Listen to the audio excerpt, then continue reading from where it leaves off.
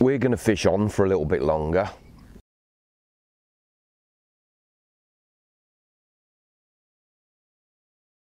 Good evening. We've come back down to the Grand Union for a second night. Things looked quite good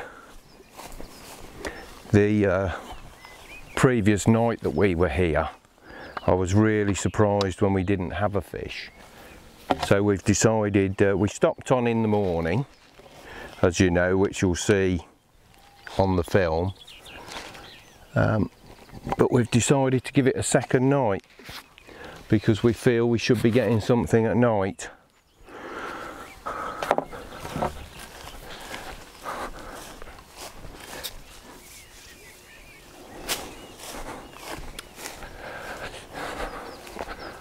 And also my brother didn't get a chance to use that marvellous stove of his and cook me any food, so thought I'd better bring him out for a second night and give him another chance to hone his culinary skills. Right, anyway, in the meantime I'm going to get my home set up tonight. Brought a bivvy with me, mainly just to keep the insects off because there was a bit of a nuisance the other night. Right, I'll see you in a bit. Well, we're all set up. I'm seeing a few fish topping over the middle of the canal where I've baited that particular patch up there. I did see one carp earlier down by the edge. It's strange tonight. There's not the insects that were about when we were here last night. It's much different. Canal's very quiet and very clear. Obviously no boats have been passed for some time. Not that I'm complaining. But it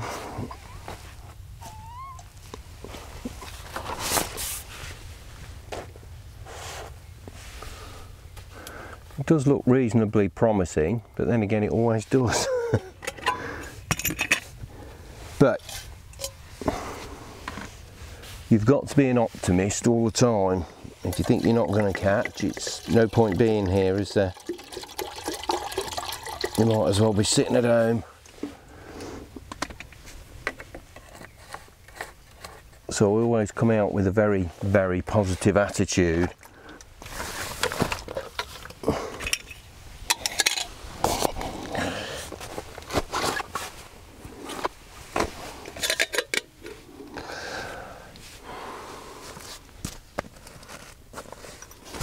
I'm just going to get the kettle on a moment.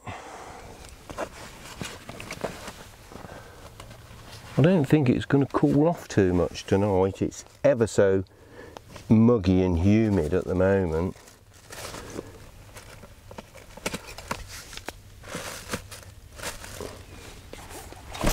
I'm rather hoping that it won't. I'm rather hoping it will stay like this.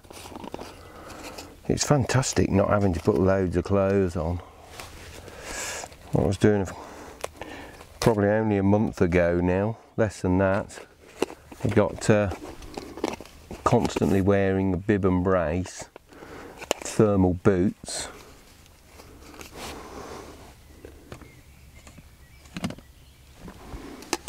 It makes a nice change to be in a t-shirt and not be cold.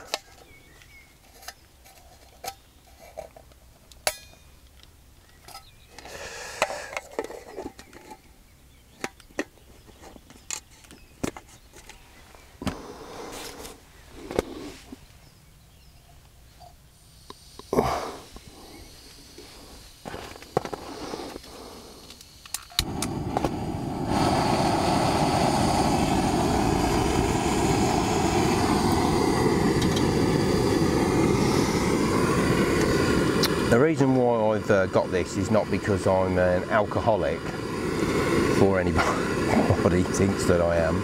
It's I like thermal cups and I like them with the lid on, and this has got quite a wide base, so it's very stable, whereas the normal travel mugs, which are tall, if you're not on level ground, can have a habit of toppling over. But the reason why I like to bring them is A, because they've got a lid on, I don't get no bugs in there. I don't get to the bottom of my cup when I'm swilling my tea down and discover a black slug at the bottom that's been enhancing the flavour. And also, because it's thermal, quite often I make myself a drink just before I go to bed in it, and then if I do wake up in the night, as I did last night when I caught the fish, I've got something that I can have a drink of that's still quite warm, and I don't have to go to the trouble of, oh, that was a good fish, boiling the kettle again. That was a good fish that I've just seen then.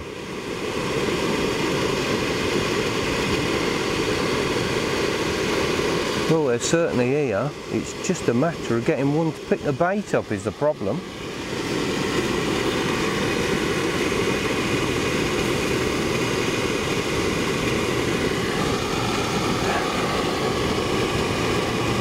Anyway, I'm going to carry on making my drink for the moment, and I'll talk to you a little bit later on.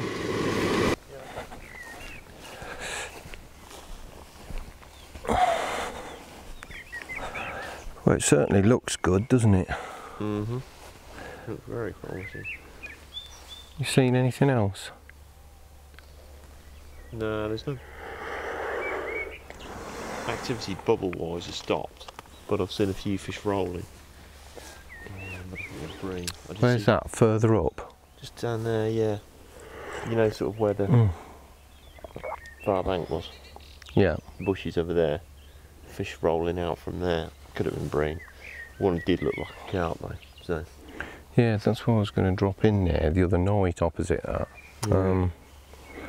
For that very reason, because I've quite often seen them just there. Trouble is, we know they move around, and you see, yes, you have got to try and locate fish, but it's too much of a temptation to think, I'll try over there, and then you see them rolling somewhere else. Do you know what I mean? Yeah. It's, yes, with where carp are concerned, it's always worth pursuing them and chasing them, because you can have, you know, there's an opportunity to catch a fish. But, like I said, the trouble is when you start seeing activity all over the place, it's temptation to start running around too much, isn't it? Yeah. Well, you got singles on again. I've got a single on that, I've got double corn on that one. Yeah, at the moment, yeah. You're changing that over a bit later. Yes. There's some ducks coming up over there now, but that's not what's, something else just caused the ripple over there, but I didn't see what. It's quietening down now, isn't it? It's not half as much activity as there was previously, which is good. Which means the fish are going to the bottom, yeah. Well, I certainly hope so. Well, they're probably on the bubbles, I mean, like I said, they were the bream anyway. So.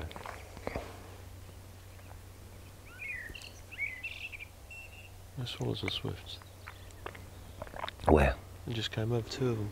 No, I didn't see them. Shot the cat. I thought they were bats at first, but they weren't. They were swallows or swifts. Strangely enough, I haven't seen any bats around here this year. I heard one the other night.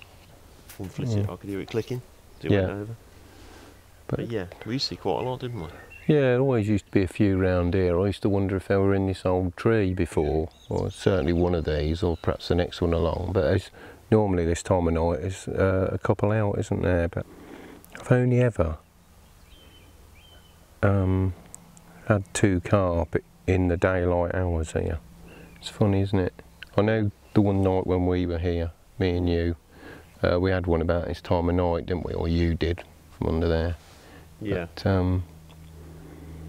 I've only ever had 2 in the daylight hours. Everything else always comes in the night. And as I said to you, it's the same with the smaller fish, the bream, the hybrids, the roach. Strange, isn't it? Don't know why it is, you just don't seem to catch them in the daylight hours. Yeah. I used to think it was because it's quite a dirty canal, isn't it, in a lot of respects. It holds the colour for a long time. It hasn't tonight. It's quite clear, actually. It's obviously hasn't been any boat activity for a bit. And I used to think it was because it was so coloured that that's probably part of the reason why the fish didn't come on the feed till the colour dropped out a bit. But you would have thought something would have been about. Yeah. You've got to be on the move, you know. Always bewilders me, that does, when when the boats are going around the day, you think, where do the fish hold up? You know, because I mean, there's obviously quite a lot of fishing in. You think, where do they go? As is the way. I'll just pop back to the car a moment, and my brother happens to be into a carp. Oh, I think he might have picked the other line up. Never mind, I'll move that in a minute. Obviously quite a good one then, Glenn. I think so.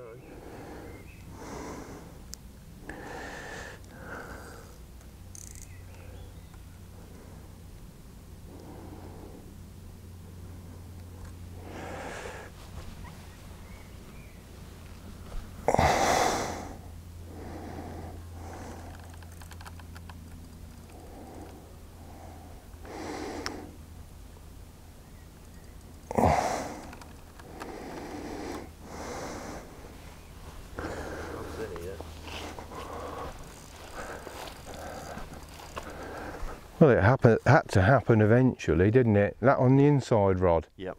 Under the bush. Well, it's Lines. certainly got a good bend in it. Yeah. Can't give it too much welly, but Right. line singing in the rings. Nicely. I'll go and get my net a minute. It's behind you, mine is. Yeah, he brought the big net. Of course. Well, that's good. Early fish. Yeah.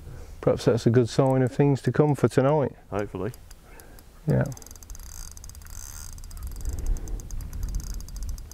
Ah, he's heading up the canal a little bit now because of the line going. Yeah. I'm trying to avoid getting more of the. Oh, I'm trying to get the rod. Didn't you drop the back lead right at the edge on that other rod? Yes, I did. Oh, right, okay. Yeah, I'm surprised you managed to get into that then. Yeah, no, he's having it. Yeah, hold it down, you'll have to take him the other way. Right, I'll just reposition that camera around in front of you. Yeah, that's better. It's certainly got a nice bend in it. It does, yes.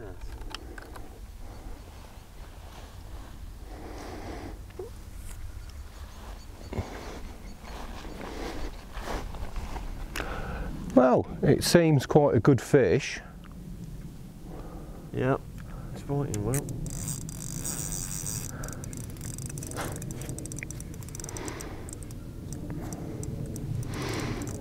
Double figures. I should imagine so.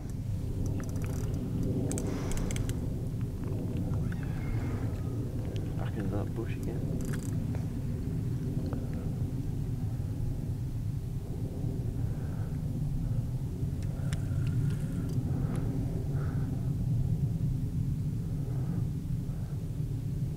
But I know your camera's shy, so I won't put this bit on YouTube. You don't have to.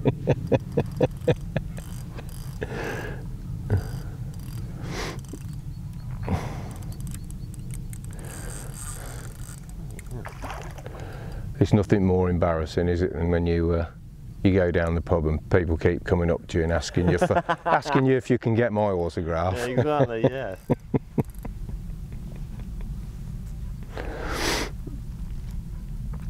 Got to be tiring soon, surely. Yeah, yeah, it is.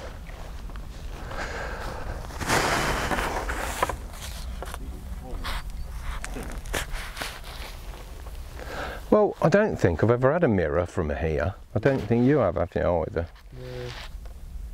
Pretty sure all more people in common. Yeah, anyway.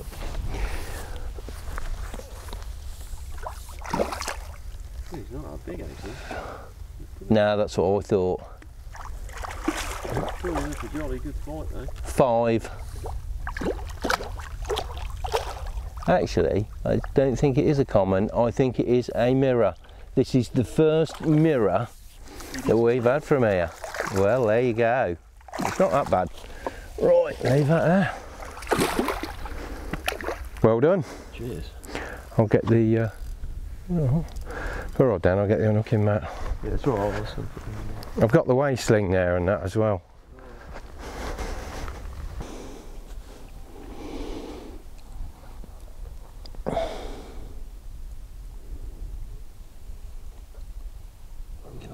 second. Right, there we go. That is the first mirror we have ever had from the stretch, and isn't it a stunning looking one as well? Just want to turn it round, Glenn, and get a look at the other side. Certainly.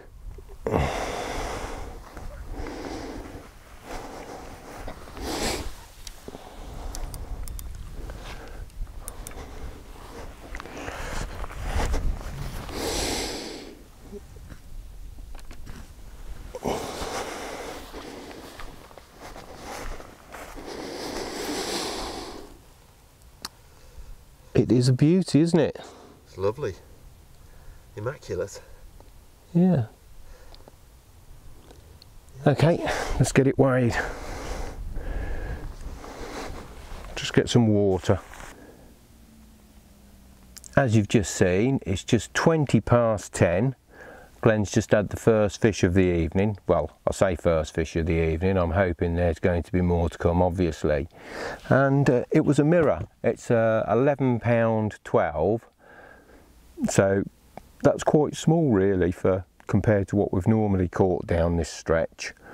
The average fish has probably been about 15 pounds upwards.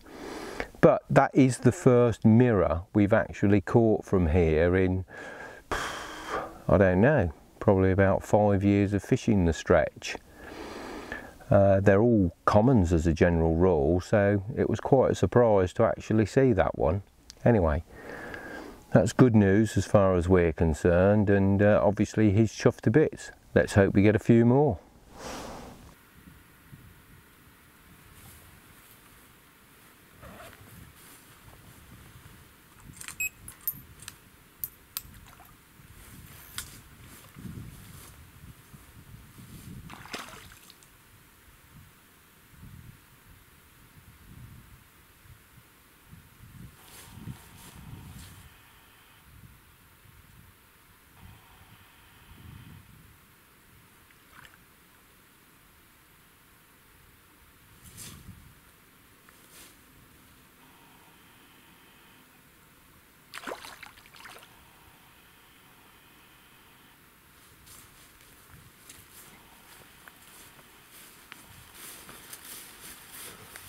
He's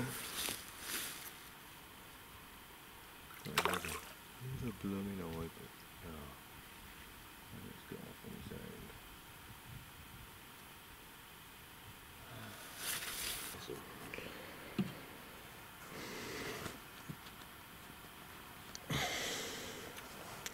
It's definitely a carp. Well, it's just 6 minutes past 3 and Glenn's caught another one.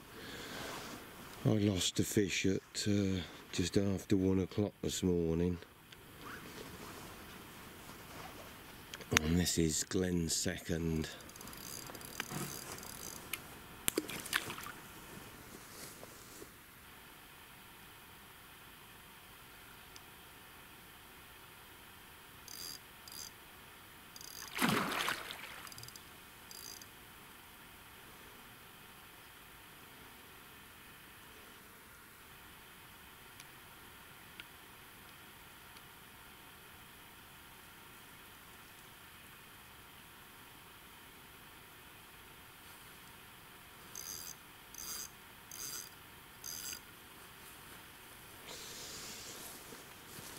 Hang on a minute, I'll come and net it for you.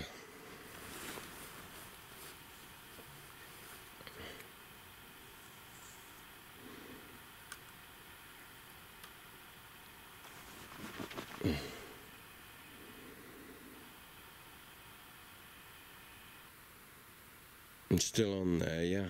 Yeah. Alright.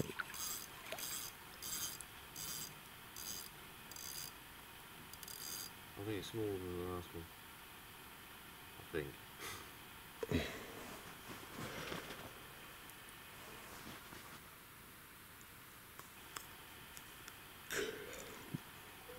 Hard to tell from here.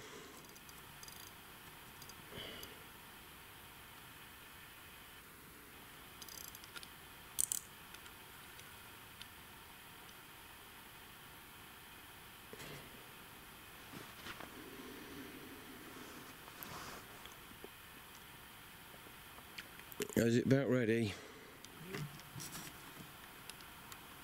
Just hang on, I'll come and get it. That's very remarkably like the same fish. It can't be, surely. Yeah, Glenn's caught the mug fish.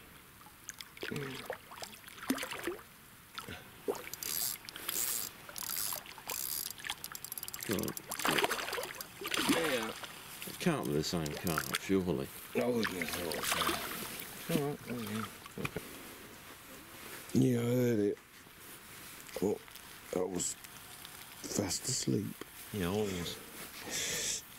It set you the buzzer off as well. It's another mirror. Yeah, I could see it was another mirror.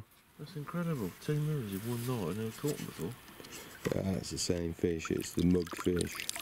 Oh, I'll see if I find out what I weigh. Oh. Well, that's absolutely incredible. That in, what, 5 years of fishing down here,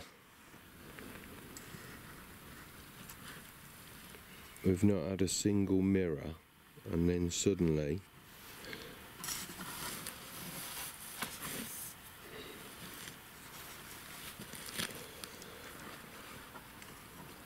you get 2 in one night. Yeah, it's certainly a different fish, it's not the same fish No. at all. But it wasn't going to stop me from taking the mickey. Steady boy. Yeah, a little plump fat thing, isn't it? Yeah. Oh, I'm to just turn it around and have a look at the other side a moment.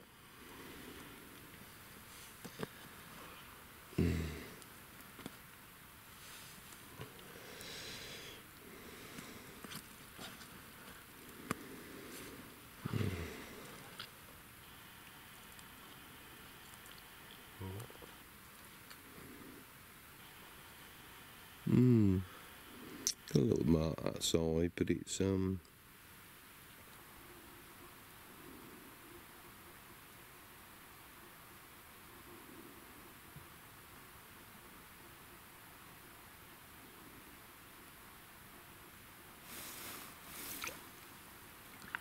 you go. on the film footage, Glenn just had a fish just after 3 o'clock. I lost one at just after 1 this morning. Surprisingly though, the second fish he's had is a mirror as well, and as I said, in 5 years of fishing down here, all we've caught is commons. I didn't think there was any mirrors in the stretch.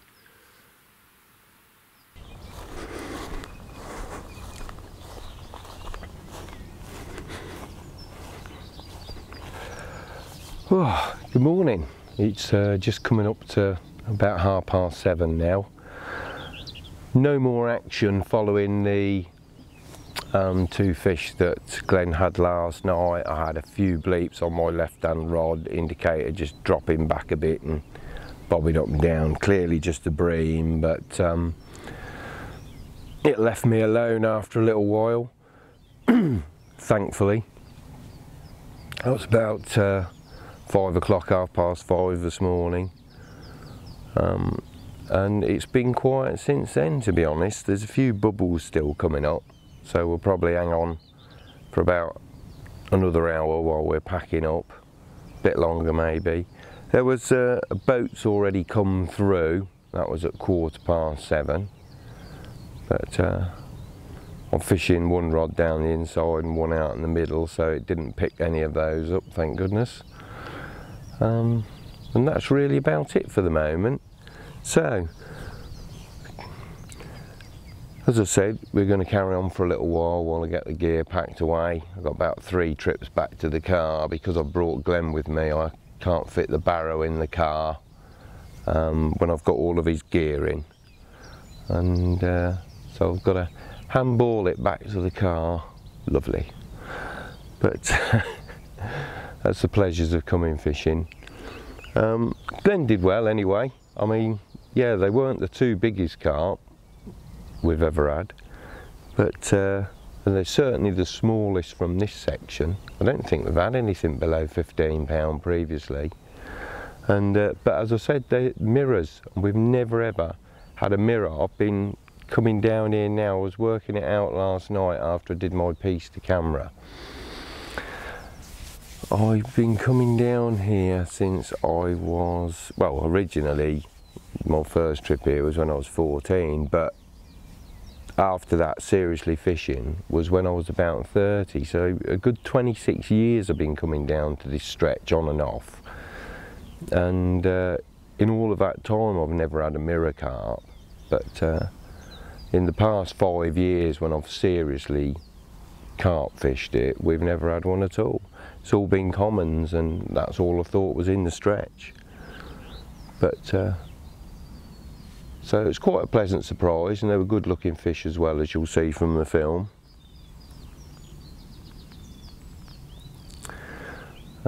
Yes, it's not the first time when I've brought him he's dropped into the swim I normally fish, and the one I normally keep baited up, and caught fish when I haven't. But you know, that's the pleasure. The other thing, it's the pleasure of bringing other people out. You know, it's not all about you, is it? And I get most of the time as much pleasure out of watching other people catch as I do myself. But anyway, on that note, I'm going to wish you all very, very good angling, and once again, thank you ever so much for watching.